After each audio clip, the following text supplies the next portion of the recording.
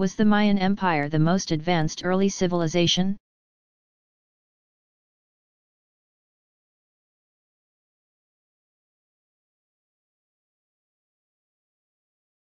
In some regards, the Mayas were more advanced than other civilizations.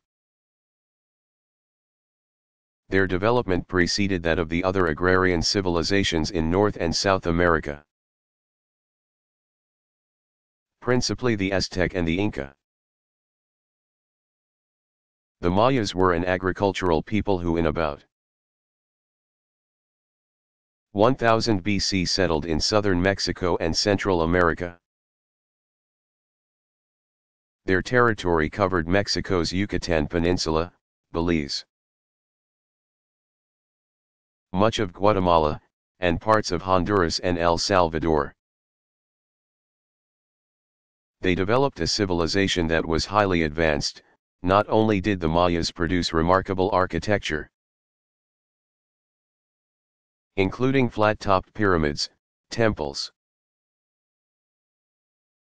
and towers that are still visited by tourists today, and art, including sculpture, painting, and murals.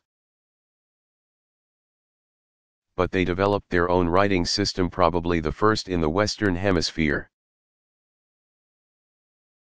They used this system to record time, astronomical events,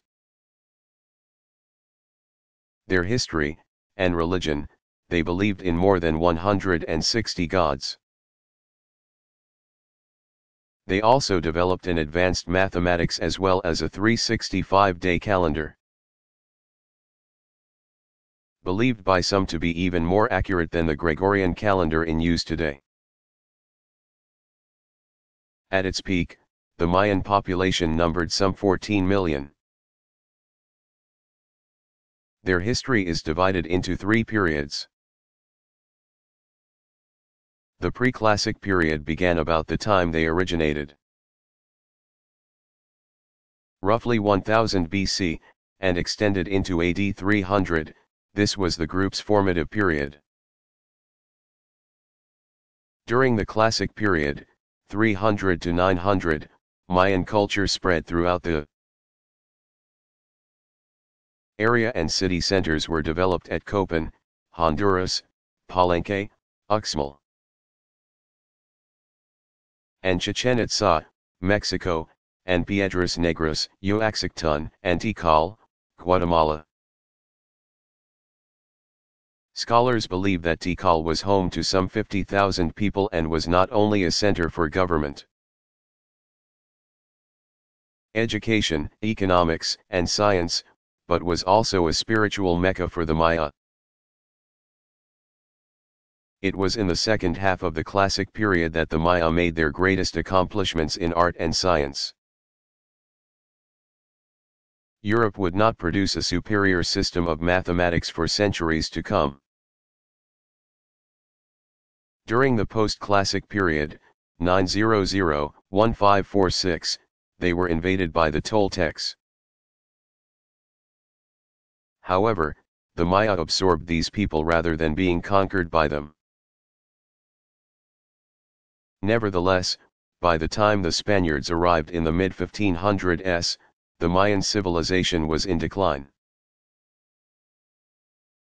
Some historians attribute this to widespread famine or disease, while others believe the decline was due to a rebellion of the people against the harsh government.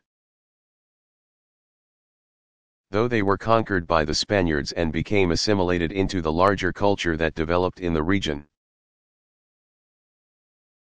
Maya Indians still survive in Mexico and Central America today.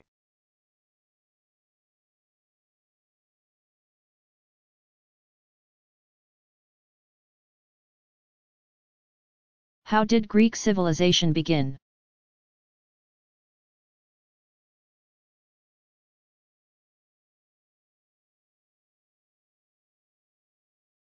Ancient Greek civilization began with the Minoans,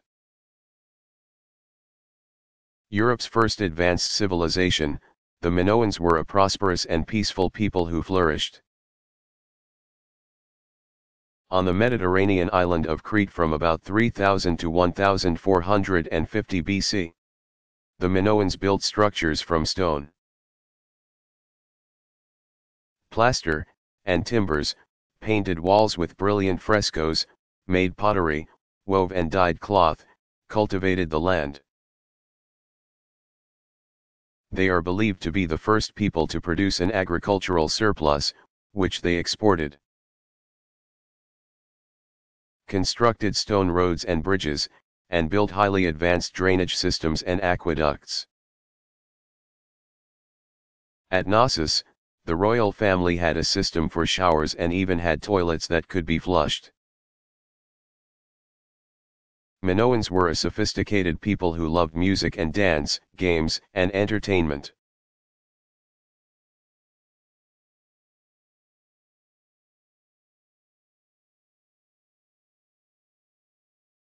When did the U.S. labor movement begin?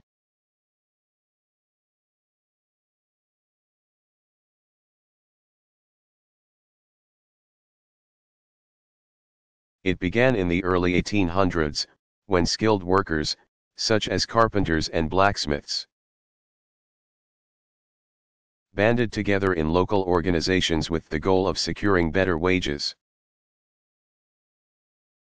By the time fighting broke out in the Civil War, 1861 to 65, the first national unions had been founded again, by skilled workers. However, many of these early labor organizations struggled to gain widespread support and soon fell apart. But by the end of the century, several national unions, including the United Mine Workers, 1890, and the American Railway Union, 1893, emerged. In the last 2 decades of the 1800s, violence accompanied labor protests and strikes while opposition to the unions mounted. Companies shared blacklists of the names of workers suspected of union activities, hired armed guards to forcibly break strikes, and retained lawyers to successfully invoke the Sherman Antitrust Act of 1890, to crush strikes. Lawyers argued that strikes interfered with interstate commerce,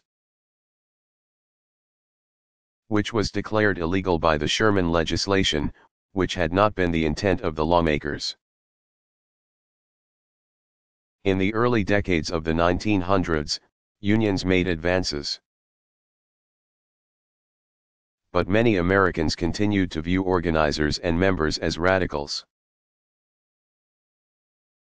The climate changed for the unions during the Great Depression, 1929 to 39. With so many Americans out of work, many blamed business leaders for the economy's failure and began to view the unions in a new light as organizations to protect the interests of workers. In 1935, the federal government strengthened the union's cause in passing the National Labor Relations Act, also called the Wagner Act, protecting the rights to organize and to bargain collectively. When worker representatives, usually labor union representatives, negotiate with employers, the legislation also set up the National Labor Relations Board, NLRB, which still works today to penalize companies that engage in unfair labor practices. The constitutionality of the act was challenged in court in 1937. But the Supreme Court upheld the legislation. The unions grew increasingly powerful over the next decade. By 1945, more than 1/3 of all non-agricultural workers belonged to a union. Having made important gains during World War II, 1939 to 45, including hospital insurance coverage, paid vacations and holidays, and pensions.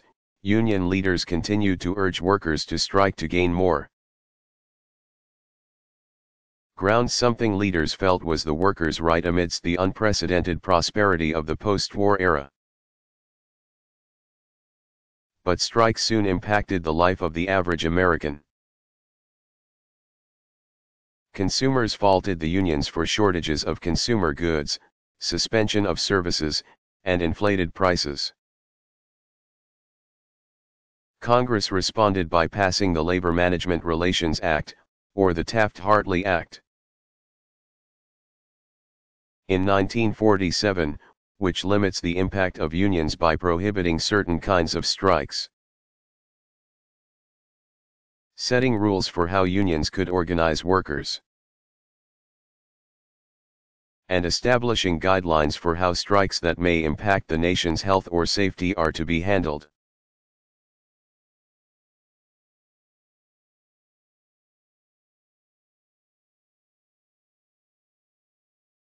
What was the importance of Hitler's beer hall putsch trial?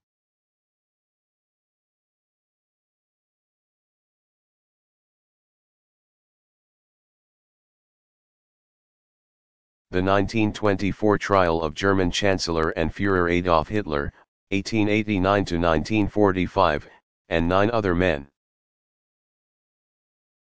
charged with treason for their attempted coup, in German, Putsch, of late 1923, marked the beginning of Hitler's seemingly unstoppable rise to power. As the leader of the Nazi Party, National Socialist's German Workers' Party, Hitler had gained enough of a following to believe that on the night of November 8, 1923, as Bavarian leader Gustav von Kahr spoke in a Munich beer hall, Hitler and his followers, all of them determined to recreate a powerful German Empire and rid it of its mongrel-like quality, could topple the weak German government merely by demonstrating that the Nazis, and not the official government, had gained the support of the people. But in a march through Munich the following day, the still loyal Germany Regular Army and the Bavarian State Police opened fire on the Nazi demonstrators and their sympathizers, killing 16 and arresting Hitler and his 9 co-conspirators. Their trial began on February 26, 1924, over the course of 25 days. Aided by radio and newspaper coverage, Hitler held forth, in one case taking 4 hours to respond to a single question, earning him the overwhelming support of the German people. His impassioned appeals turned what ought to have been an open and closed case of treason against him into an indictment of the German government. His basic argument was this: I cannot declare myself guilty. True, I confess to the deed, but I do not confess to the crime of high treason. There can be no question in an action which aims to undo the betrayal of this country. In 1918, Hitler was referring to the German surrender in World War I, 1914-18. Nevertheless, he and 9 others were convicted of treason. Hitler was sentenced to 5 years in prison, where he wrote the first volume of his infamous work Mein Kampf, My Struggle, which revealed his frightening theories of racial supremacy and his belief in the Third Reich. Released after only 9 months, Hitler walked out of prison more popular than he had been before his highly publicized trial.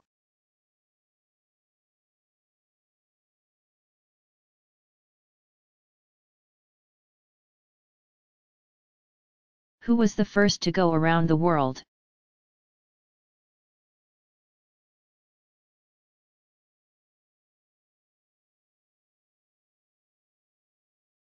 YC, the first to circumnavigate the globe was the Basque navigator Juan Sebastián de Elcano, c.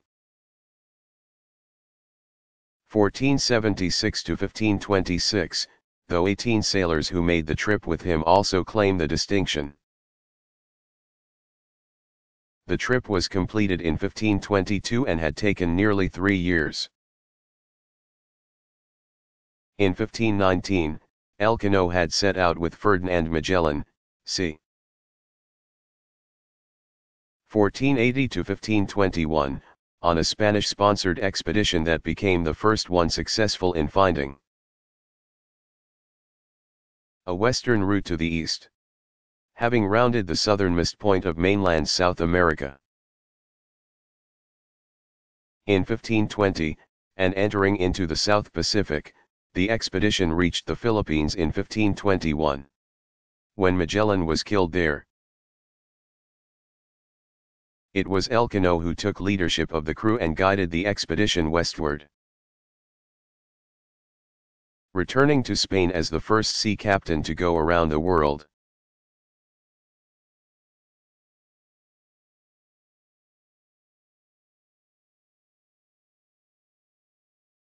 What was the Chiapas uprising?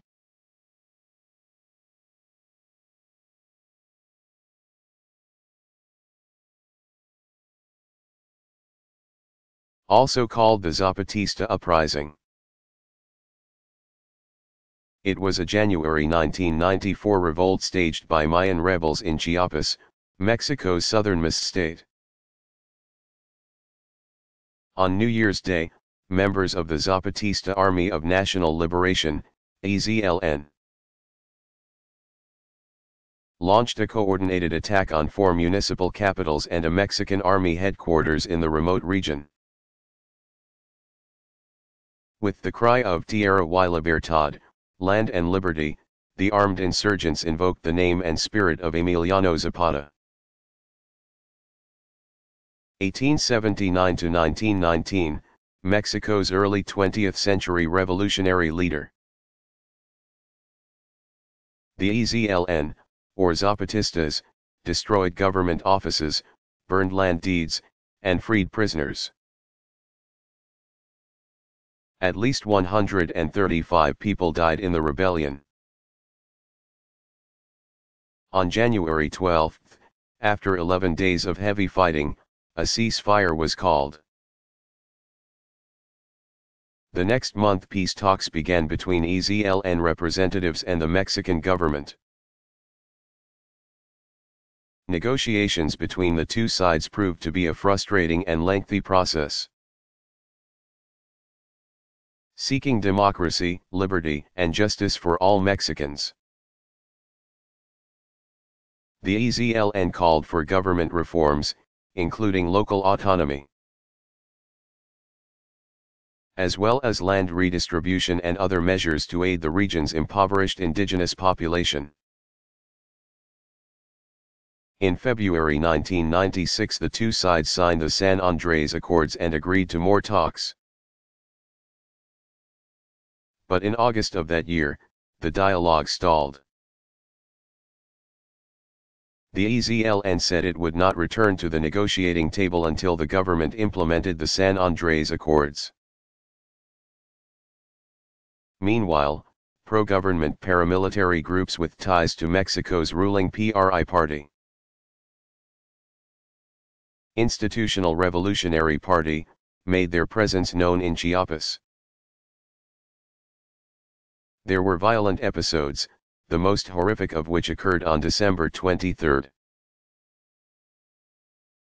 1997, when the pro-government paramilitary group Paz y Justicia, Peace and Justice, brutally attacked a group of unarmed indigenous people in the village of Octeal.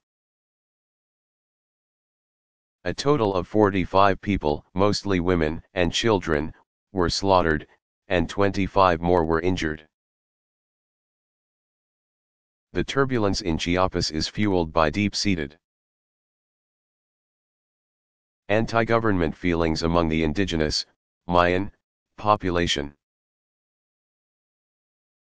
Despite the fact that it is rich in natural resources, including coffee, corn, timber, and oil.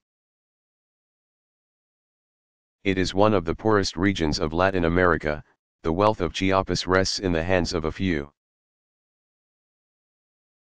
In 1990, half of the population in the state was malnourished, 42% had no access to clean water.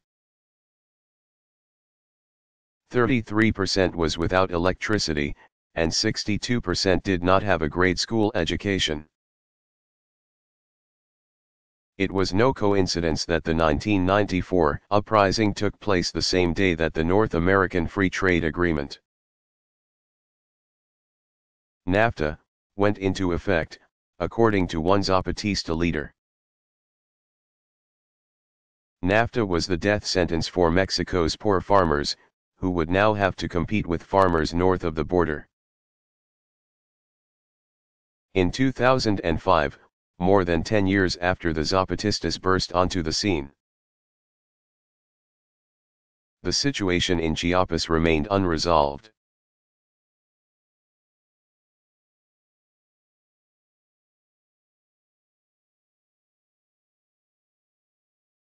Why were Tsars Peter and Catherine known as the Great?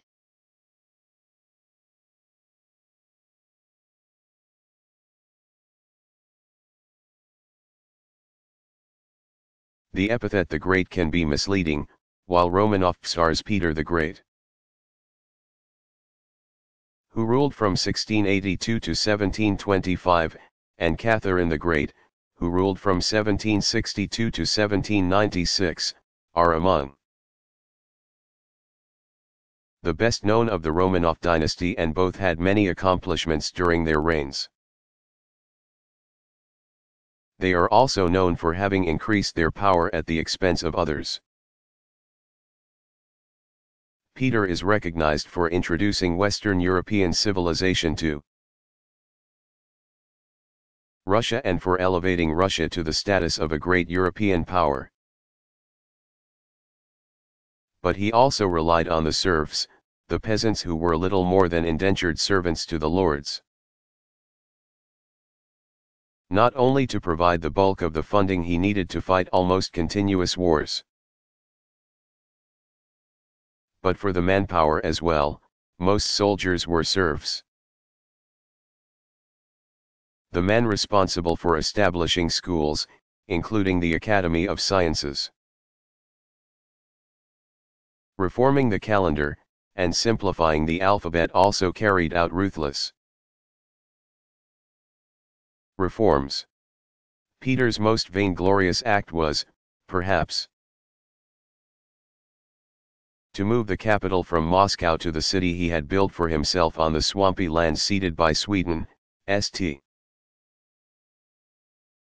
Petersburg, known as Petrograd 1914-24, as Leningrad 1924-91. As his window on Europe, Peter succeeded in making the city into a brilliant cultural center. For her part, Catherine the Great may well be acknowledged as a patron of the arts and literature, one who corresponded with the likes of French writer Voltaire, 1694-1778, but she, too, increased the privileges of the nobility while making the lives of the serfs even more miserable. Her true colors were shown by how she ascended to power in the first place. In 1744 she married Peter III, who became Tsar of Russia in 1762. That same year, Catherine conspired with her husband's enemies to depose him. He was later killed. And so Catherine came to power, proclaiming herself Tsarina.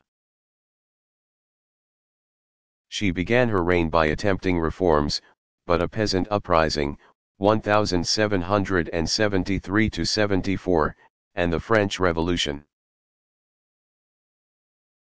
which began in 1789, prompted her only to strengthen and protect her absolute authority.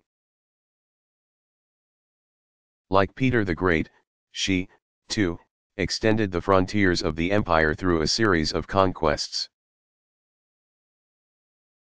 By the end of her reign, in 1796, Catherine had reduced even the free peasants to the level of serfdom.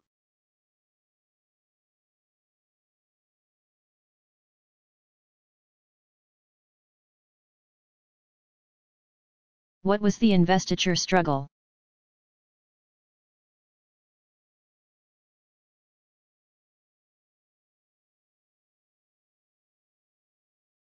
Also called the investiture controversy. It is the name for the power struggle between kings and popes during the Middle Ages, 500–1350. Since the papal states played the same role in medieval society as the other states, fiefs and manors, which were held by kings, their lords, who were members of the clergy, eventually became subject to the same human weaknesses that guided the feudal lords and kings, namely, corruption and greed. Popes became powerful and worldly leaders. The struggle for supremacy peaked in 1075 when Pope Gregory VII, c. 1020–1085, who was trying to protect the Church from the influence of Europe's powerful leaders, issued a decree against lay investitures, meaning that no one except the Pope could name bishops or heads of monasteries. German King Henry IV, 1050–1106, who was engaged in a power struggle with Saxon nobles at the time, took exception to Gregory's decree and challenged it, asserting that the kings should have the right to name the bishops. This was an important point of disagreement, since kings wanted to be in the favor of the Pope, and popes were selected from among the bishops. So, it was not purely a religious issue, political power was also at stake. Henry was excommunicated by the Pope. Though he later sought and was granted forgiveness by Gregory, the struggle did not end there. Henry soon regained political support, deposed Gregory, in 1084, and set up an anti-pope, Clement III, who, in turn, crowned him Holy Roman Emperor. The debate over whose right it was to invest clergymen with the symbol of office continued through much of the Middle Ages.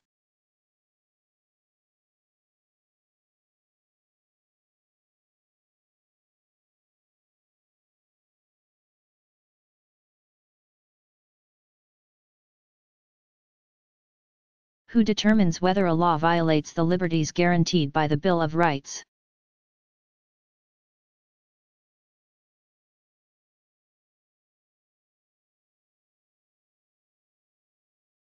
It is the job of the U.S. Supreme Court to decide whether or not a law impinges upon the liberties listed in or implied by the Bill of Rights, 1791. The difficult task before the Supreme Court justices is in determining what rights are implied. Such questions prompt months of hearings and deliberations before a decision can be reached as to the constitutionality of a contested law. The judicial body makes its determinations based on a majority vote of the 9 justices, 1 Chief Justice and 8 associates. Established as the highest court in the country by Article 3 of the Constitution, the court has ultimate authority in all legal questions that arise pertaining to the Constitution. Called the Court of Last Resorts, the Supreme Court both interprets the acts of Congress including laws and treaties, and determines the constitutionality of federal and state laws, under the 14th Amendment. The court has upheld that most of the Bill of Rights also applies to state governments.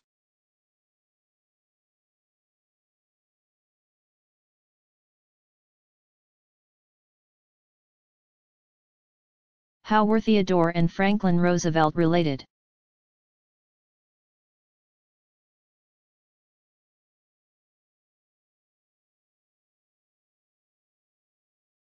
The two men, among America's most well-known presidents, were distant cousins. Theodore Roosevelt, 1858 to 1919, was born in New York City, and after a career in public service that included organizing the first volunteer cavalry regiment that was known as the Rough Riders. The ardent outdoors enthusiast became vice president in 1901. When President William McKinley, 1843 to 1901, died in office later that year, on September 14, Teddy Roosevelt succeeded him as president. He was elected in his own right in 1904 and went on to serve until 1909. Spending nearly 2 full terms in the White House. Teddy Roosevelt was President of the United States when he walked his niece, Eleanor Roosevelt, 1884 to 1962, down the aisle on March 17, 1905. The young woman was marrying her distant cousin Franklin Delano Roosevelt, 1882 to 1945, who had been courting her since he entered college at Harvard in 1900. Franklin D. Roosevelt was born in Hyde Park, New York. Like his fifth cousin Theodore, Franklin went on to a life of public service, which bore some remarkable similarities to that of his cousin. Both Theodore and Franklin served as Assistant Secretary of the U.S. Navy, 1897 to 98 and 1913 to 20, respectively. And both were governors of New York, 1899 to 1900 and 1929 to 1933, respectively.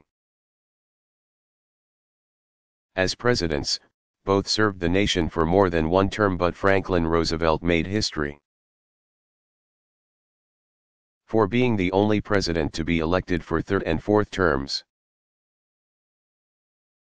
In 1951, the U.S. Congress voted in favor of the 22nd Amendment, limiting presidential tenure to just 2 terms. Both served the country in times of conflict. For Theodore it was the Russo-Japanese War, 1904-05, which he was instrumental in ending with the Treaty of Portsmouth, New Hampshire, on September 5, 1905, and for which he was awarded the Nobel Peace Prize the following year. Franklin Roosevelt was one of the so-called Big Three leaders, along with Britain's Sir Winston Churchill,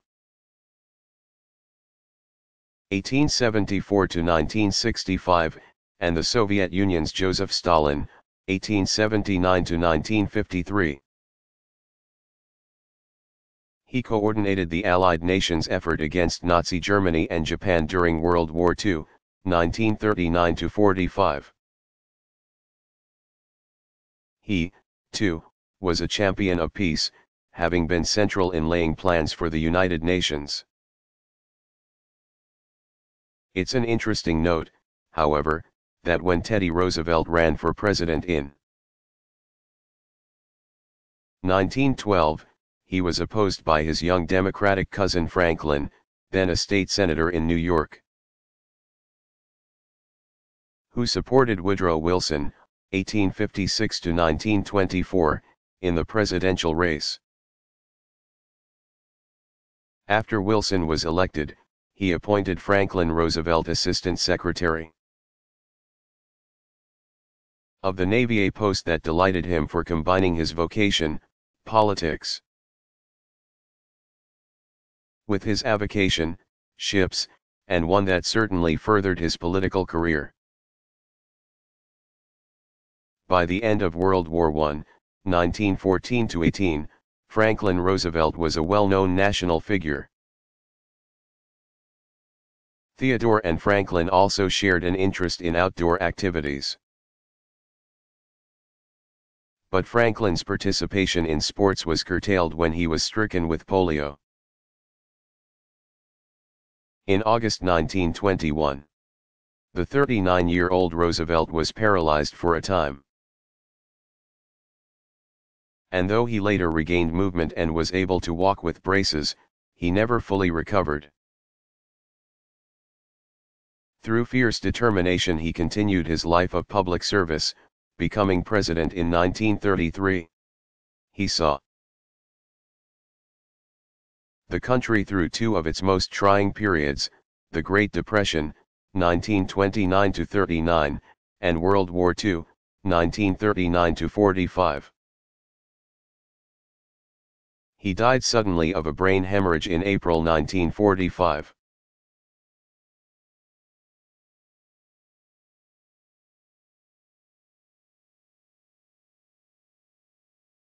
What were the Dutch colonial holdings?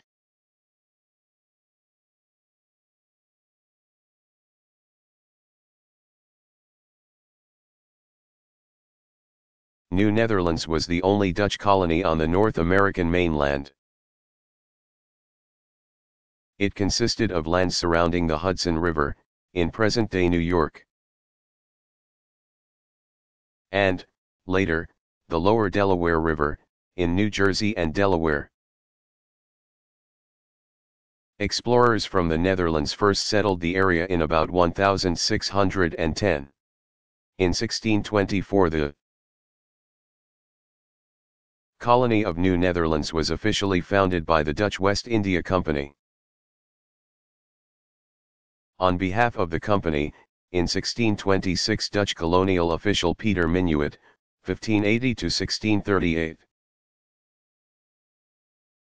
purchased the island of Manhattan from the American Indians for an estimated $24 in trinkets. The colonial capital of New Amsterdam, present-day New York City, was established there. The Dutch held the colony until 1664 when it was conquered by the English under the direction of the Duke of York. James II, 1633-1701, the king's brother. The English sought the territory since New Netherlands separated its American holdings. Under British control the area was divided into two colonies, New Jersey and New York. During the colonial period the Netherlands also claimed the West Indies islands of Aruba, Bonaire, and Curaçao, called the Netherlands Antilles, which were administered separately from New Netherlands on the North American mainland.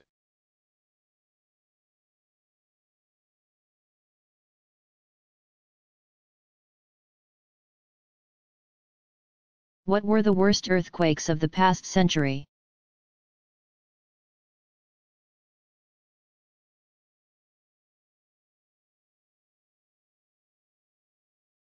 In order of magnitude on the Richter scale they were, Chile, 1960, 9.5, Prince William Sound, Alaska.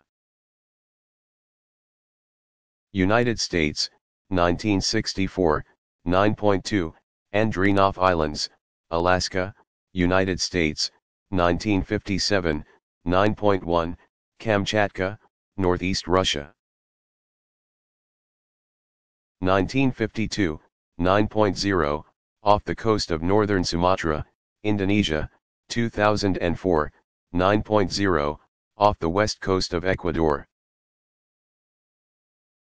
1906, 8.8, Rat Islands, Alaska, United States, 1965, 8.7, Assam, India and Tibet. 1950, 8.6, Kamchatka, Northeast Russia, 1923, 8.5, Banda Sea, Malay Archipelago, 1938, 8.5, and Kuril Islands. Off the east coast of Asia, extending from Russia in the north to Japan in the south, 1963, 8.5.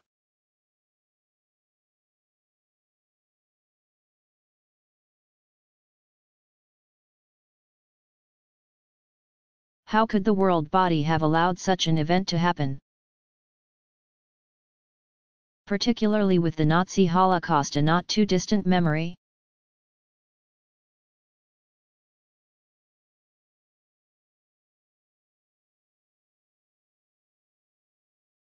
Again, there is no easy answer. The United Nations withdrew its people when the violence began in April 1994, but some UN officials estimated later that perhaps as few as 5,000 troops might have been able to prevent the annihilation. The United States did not intervene in the Rwandan genocide. The recent images of dead American soldiers being dragged through the streets of Mogadishu, Somalia, in October 1993, had left the country reticent to involve itself in the world's hotspots. But, even with the lesson of Rwanda, experts wondered how the international response might differ today.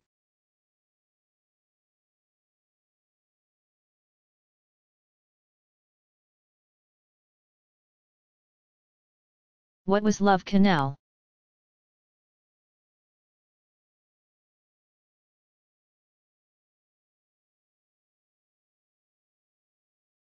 When Love Canal, a community east of Niagara Falls, New York,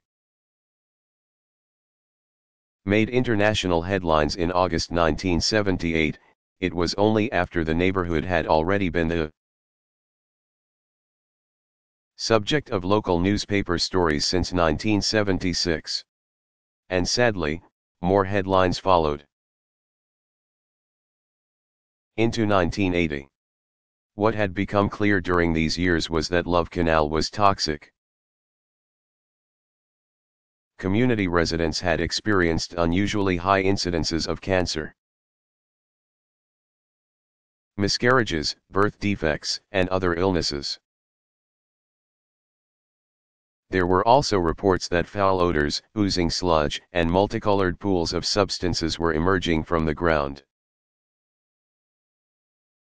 And children and animals returned from outdoor play with rashes and burns on their skin. Unbeknownst to the residents, all of these problems were attributable to the history of the site upon which their community had been built. Beginning in 1947, the Hooker Electrochemical Company had used Love Canal, with its clay walls, to dump 21,800 tons of chemical waste.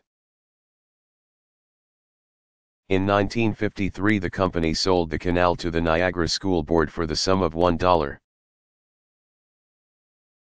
The deed acknowledged the buried chemicals, although it did not disclose their type or toxicity. A disclaimer protected the firm from future liability.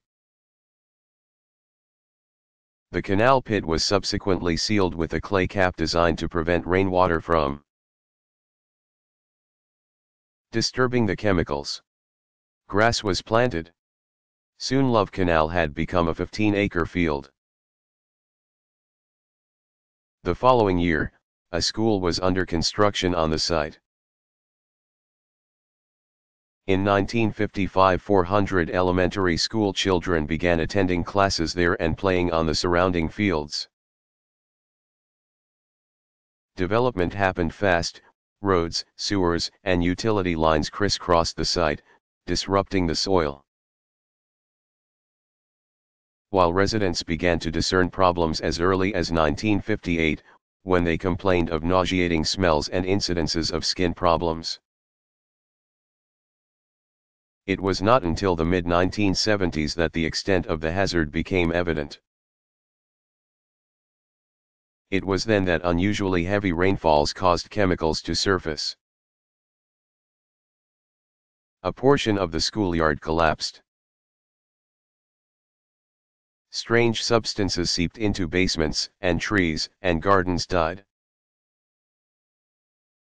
In October 1976, the Niagara Gazette began investigating these problems. But an official investigation did not begin until the following April. By this time, the site was a disaster. Toxins were found in storm sewers and basements.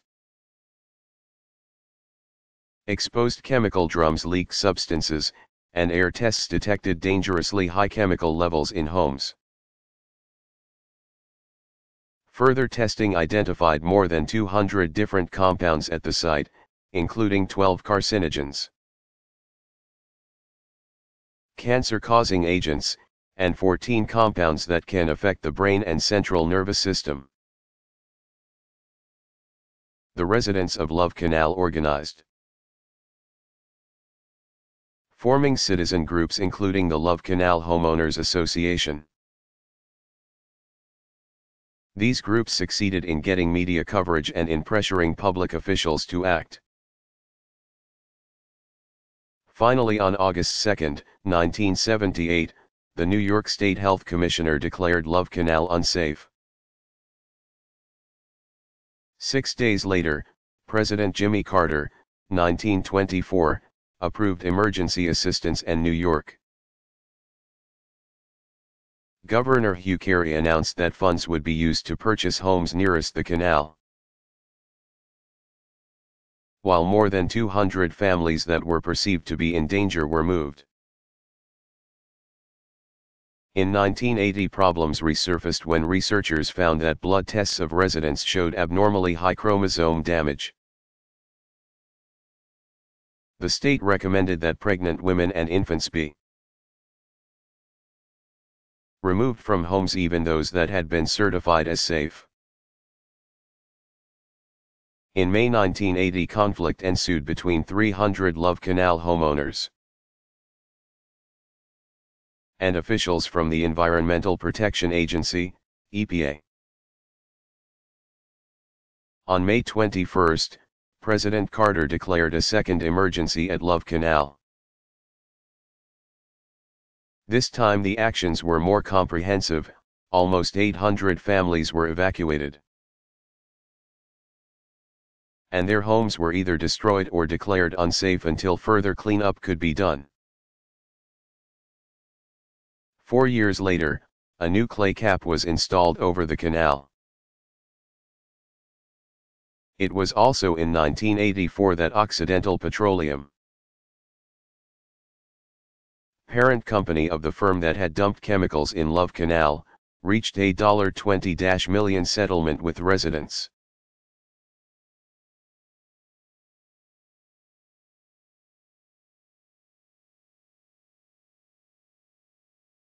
What is the difference between socialism and communism?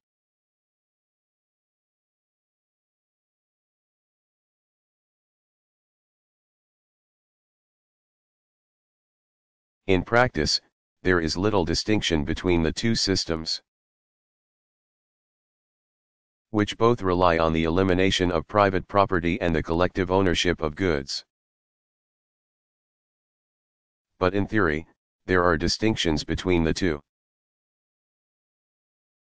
According to Marxism, socialism is a transition state between capitalism and communism.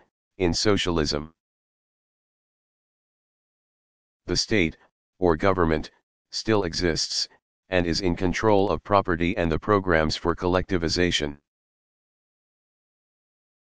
Marxist theory holds that communism is the final stage of society after the state has dissolved. In a communist society, economic goods and property are distributed equally among the people.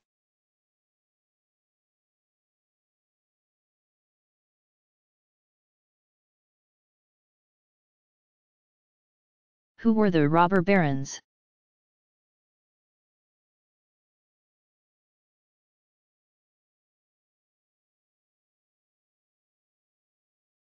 They were the industrial and financial tycoons of the late 19th century. The early builders of American business. Some called them the captains of industry. The robber barons included bankers J. Pierpont Morgan, 1837 to 1913, and J. Cook, 1821-1905, oil industrialist John D. Rockefeller, 1839 to 1937, steel mogul Andrew Carnegie, 1835 to 1919, financiers James J. Hill, 1838 to 1916, James Fisk, 1834 to 1872, Edward Harriman, 1848 to 1909, and Jay Gould,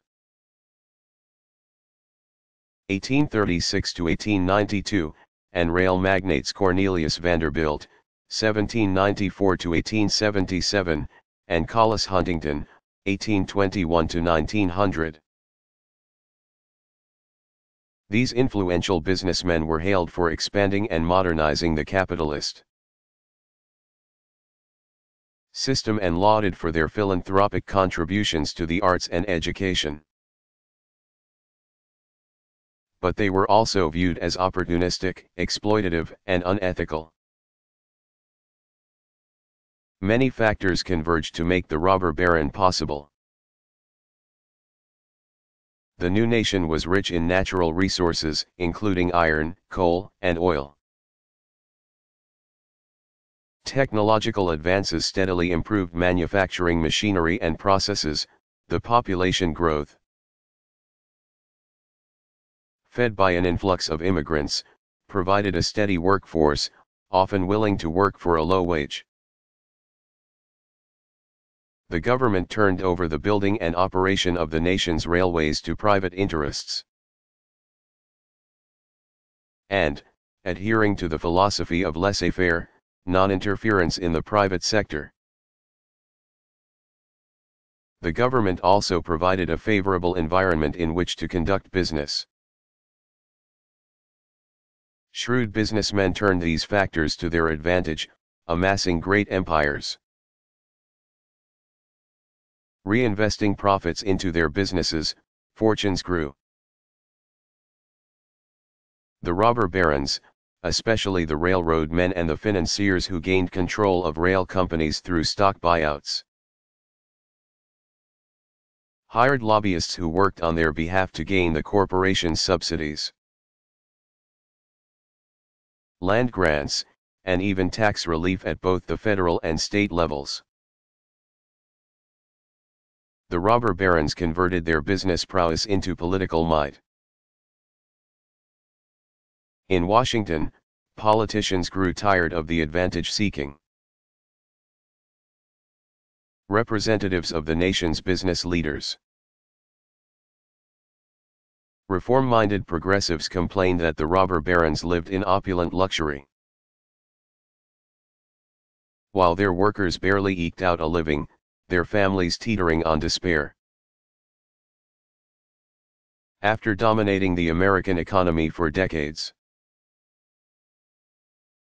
changes around the turn of the century worked to curb the influence of the robber barons. In 1890 the federal government passed the Sherman Antitrust Act, making trusts, combinations of firms or corporations formed to limit competition and monopolize a market, illegal. Workers continued to organize in labor unions, with which corporations were increasingly compelled to negotiate. The Interstate Commerce Commission, ICC, was established in 1887 to prevent abusive practices. And in 1913 the 16th Amendment was ratified, allowing the federal government to collect a graduated income tax. Though many American businessmen and women would make great fortunes in the 20th century, by the end of the 1920s the era of the robber barons had drawn to a close.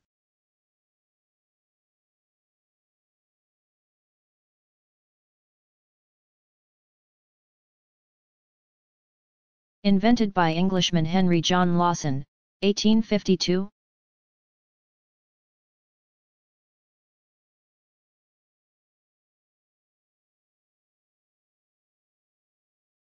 The bicycle had wheels of equal size and a bike chain, to drive the rear wheel. This practical design was improved again in 1895 when air-filled, pneumatic, tires were added. Mass production of the safety bicycle began in 1885.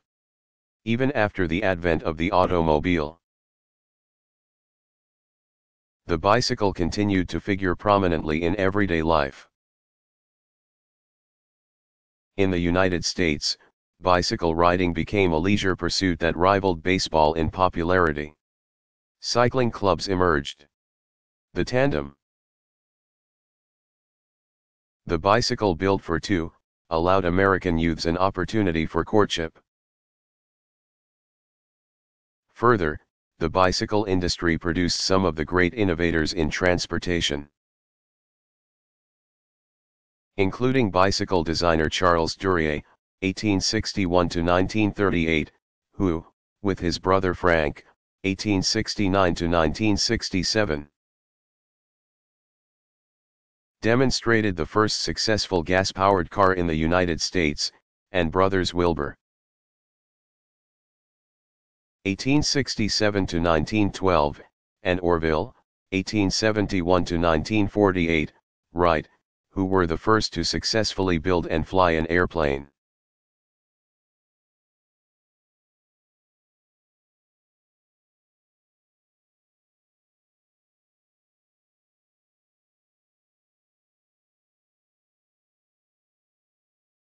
What was the détente?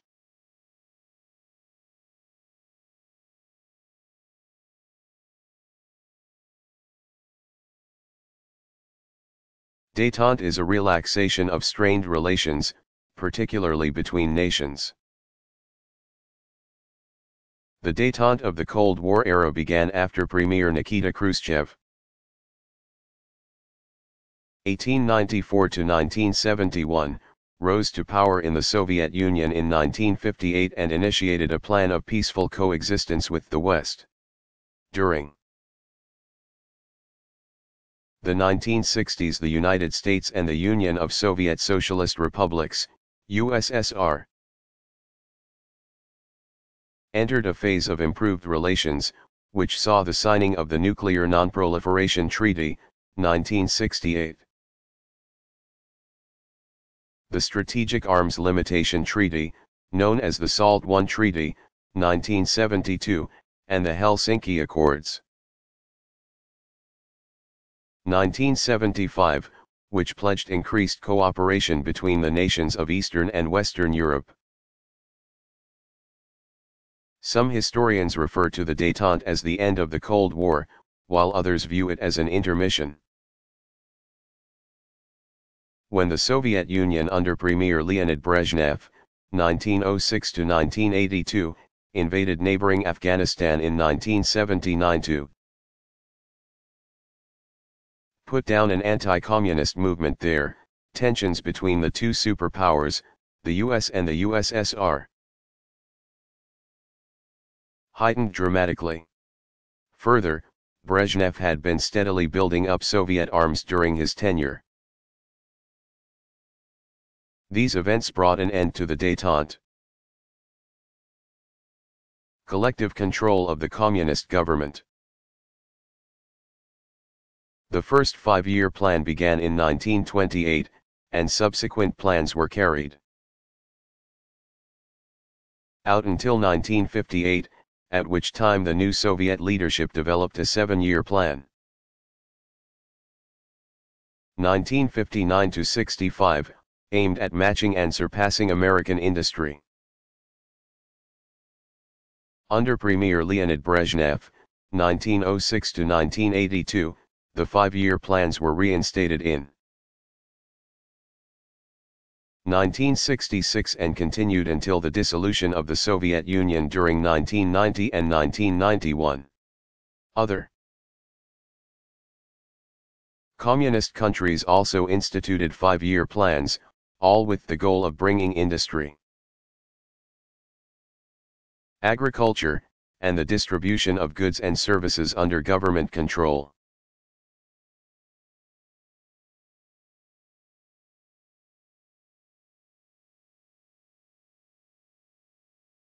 Who was Genghis Khan?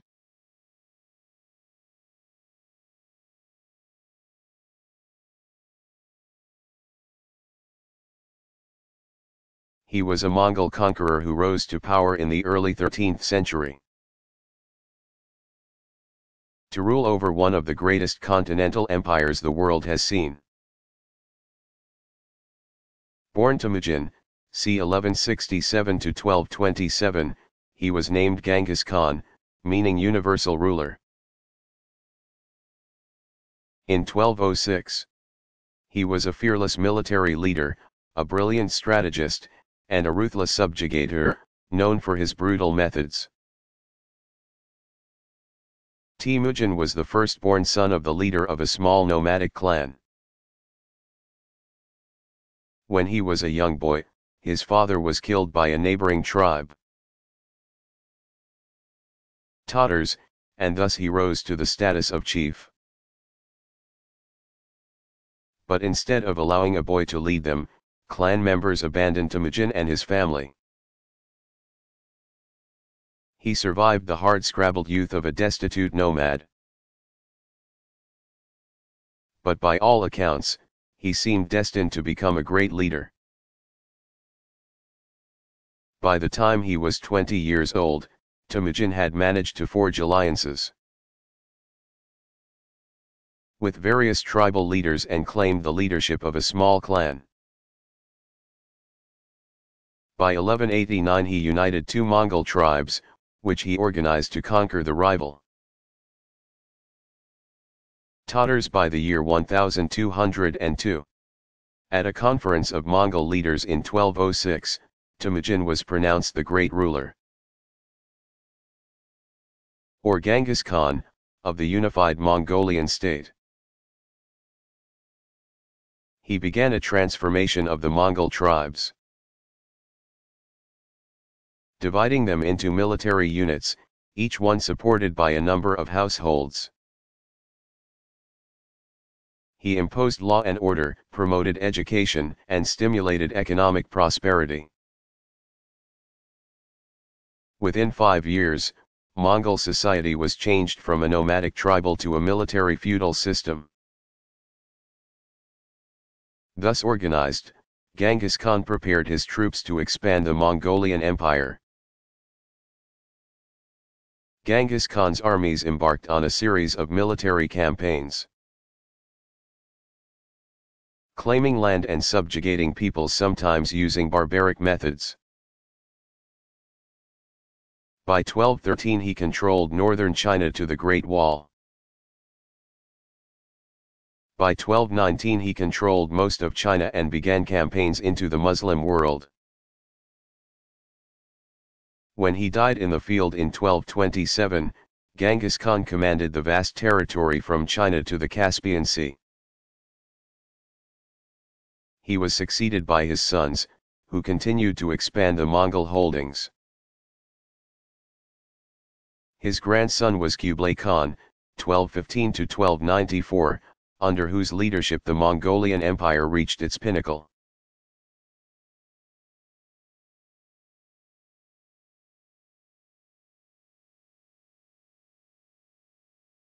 What was the Sino-Japanese War?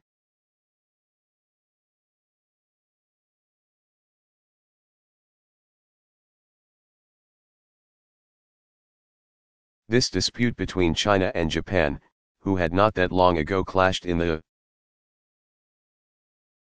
Chinese-Japanese War of 1894–95, began in 1937 and was absorbed by World War II, 1939–45.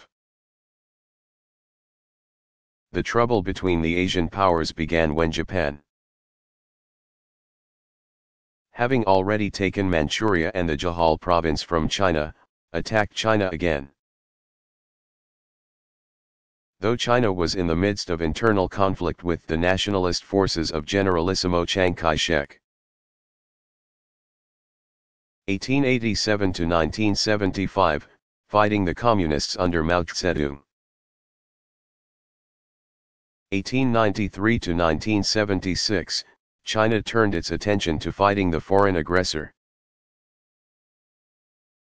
The fighting between the two countries continued into 1941 before war was officially declared by China. In so doing, China was at war not only with the Japanese, but with Japan's Axis allies Germany and Italy as well. The conflict then became part of World War II,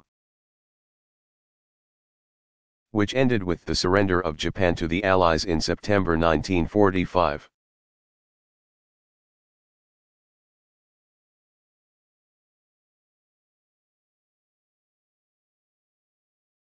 What was the Great Famine?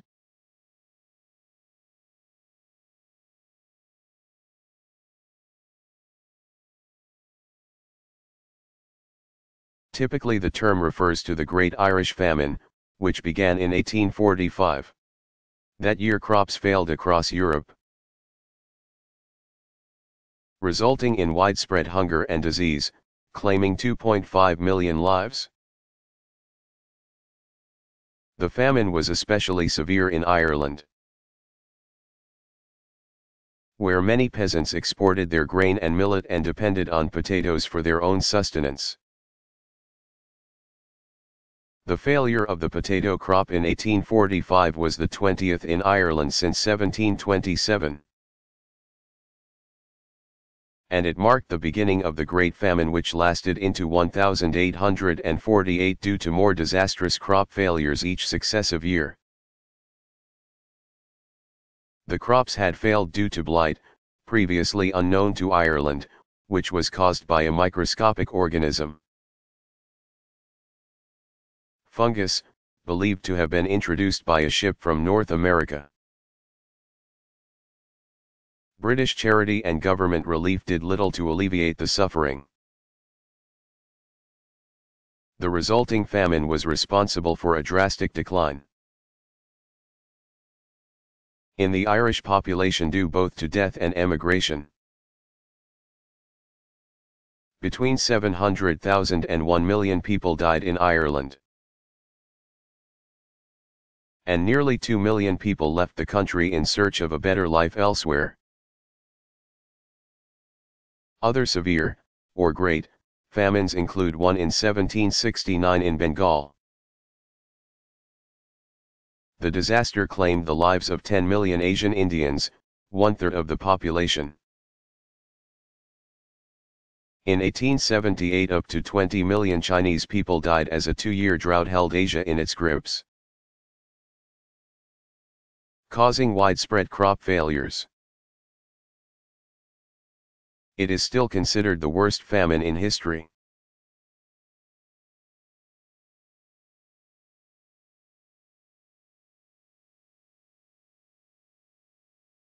Who were the Minutemen?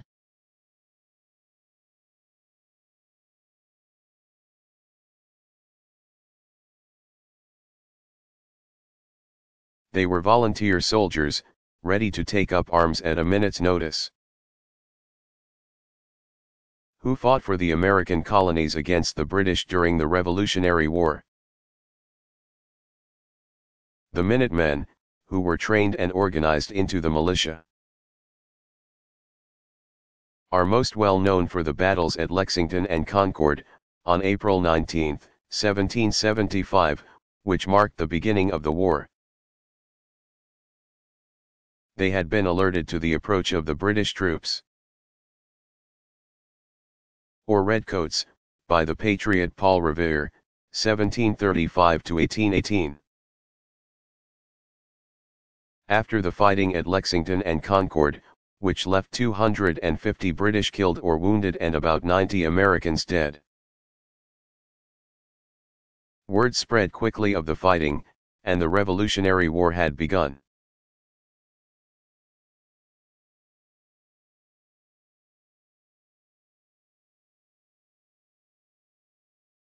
When did mobile phones first come into use?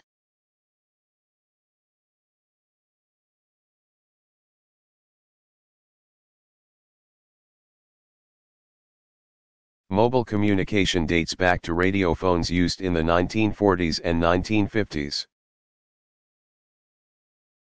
They were two-way radio systems that were powered by car batteries and required operator assistance. They were not very reliable, and the phones were anchored to a place, not a person. The first truly mobile phone call, in that it used a portable handset, was manufactured on April 3, 1973. The caller was Dr. Martin Cooper of Motorola, who, from the streets of Manhattan, called rival researcher Joel Engel at Bell Laboratories. At NT's research arm, the two companies were in a heated race to develop mobile telephony. The device used by Cooper that day was called the Dynatac. It weighed 2 pounds and had simple dial, talk, and listen features. The first generation of mobile phones began to be widely used in the 1980s. These phones were large by today's standards and were usually installed in a car or briefcase. Transmission was via clusters of base stations, or cellular networks. The next generation of mobile phones appeared in the 1990s. The handset and battery technology improved, allowing for more features in smaller-sized phones and greater mobility. These were reliable phones that people could carry with them. As more users adopted the technology, cellular providers expanded transmitting systems. In some areas of the world, usage took off to the point of near universality by 2000. Usage in the United States, though strong, lagged behind the rest of the developed world. Some analysts believed that this was due to relatively high service fees, while others cited a lack of reliability, especially in rural areas. The land-based telephone system in the United States was designed to 9 nines of reliability, meaning it can be counted on to function 99.9999999% of the time. A standard as yet unmet by cellular technology.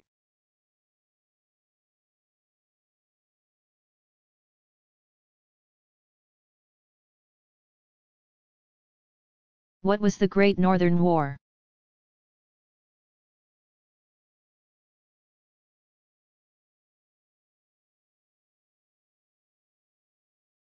It was a war undertaken at the beginning of the 18th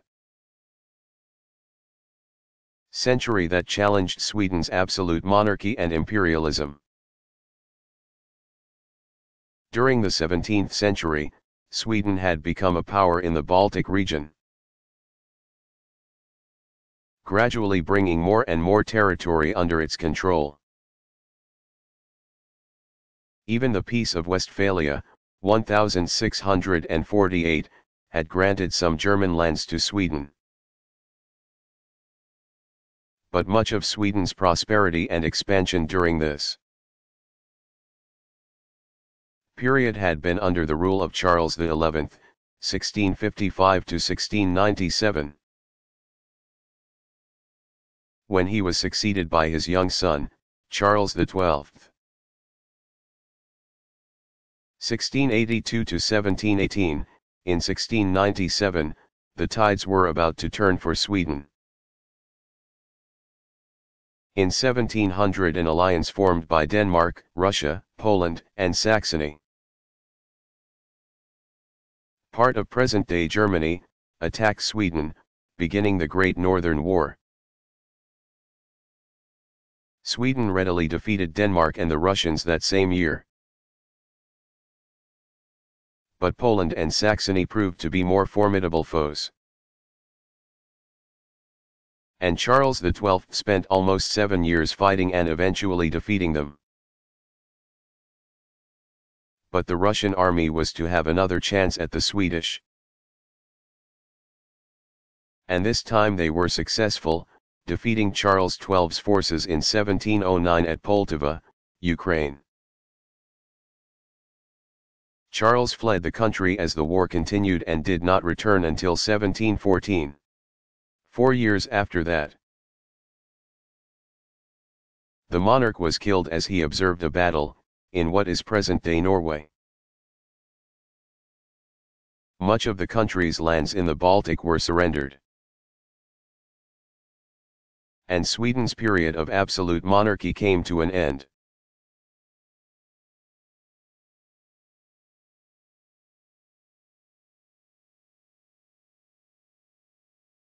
Why was James Joyce's Ulysses banned in the United States?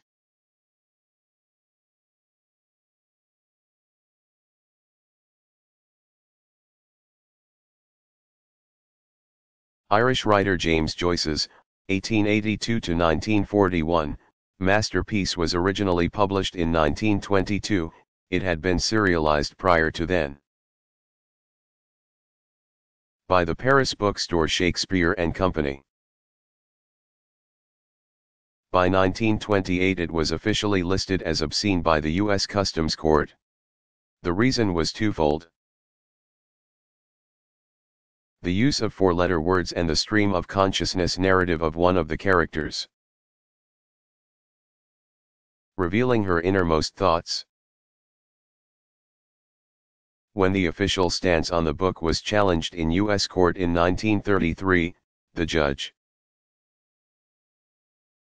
John Woolsey, called it a sincere and honest book.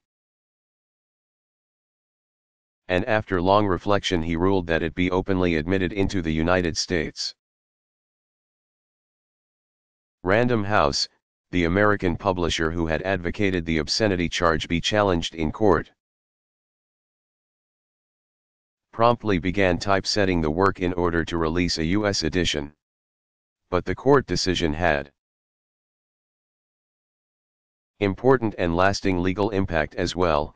It was a turning point in reducing government censorship. Prior to the case, laws that prohibited obscenity were not seen to be in conflict with the First Amendment of the U.S. Constitution, which is most often interpreted as a guarantee of freedom of speech. And the U.S. Post Office and the Customs Service alike both had the power to determine obscenity. The government appealed the decision to the U.S. Circuit Court of Appeals. But Judge Woolsey's decision held.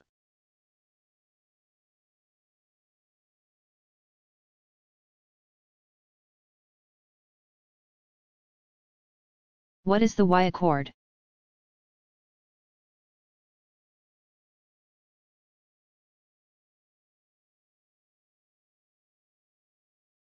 Officially called the Y River Memorandum. The accord outlined a limited and interim land for peace settlement between Israel and Palestine.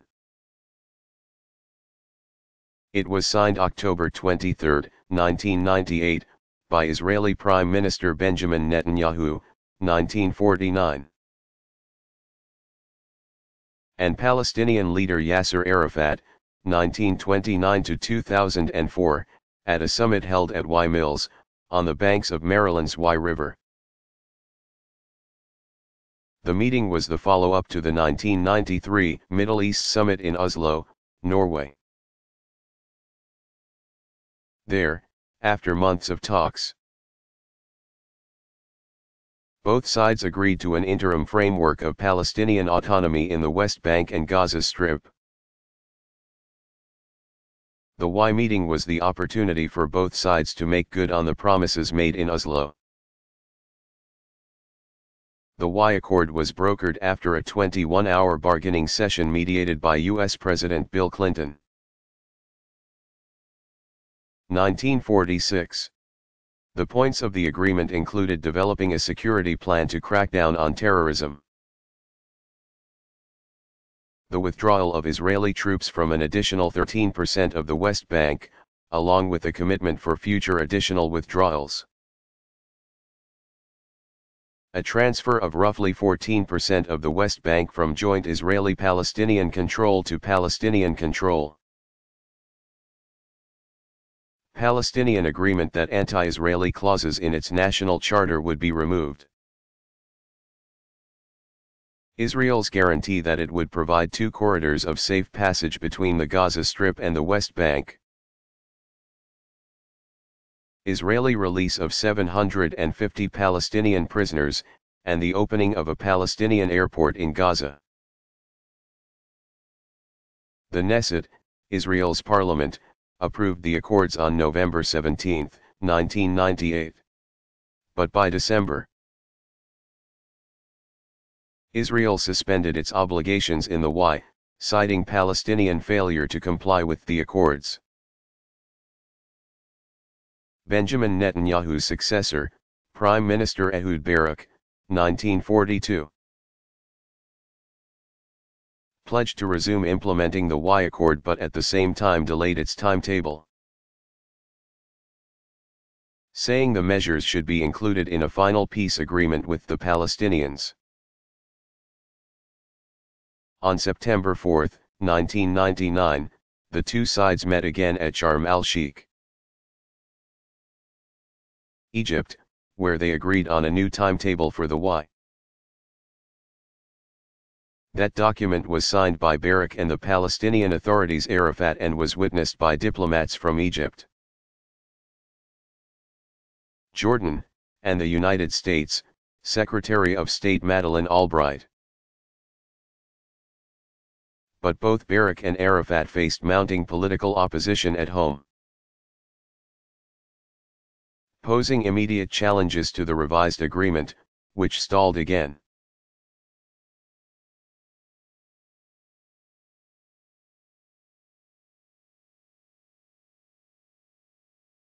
What was triangular trade?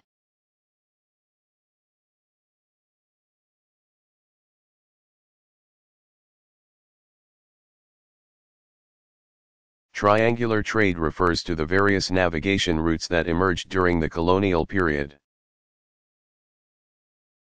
There were numerous triangular paths that ships traveled. Ferrying people, goods, both raw and finished, and livestock. The most common triangular route began on Africa's west coast where ships picked up slaves. The second stop was the Caribbean islands, predominantly the British and French West Indies, where the slaves were sold to plantation owners, and traders used the profits to purchase sugar, molasses, tobacco, and coffee. These raw materials were then transported north to the third stop, New England, where a rum industry was thriving. Their ships were loaded with the spirits and traders made the last leg of their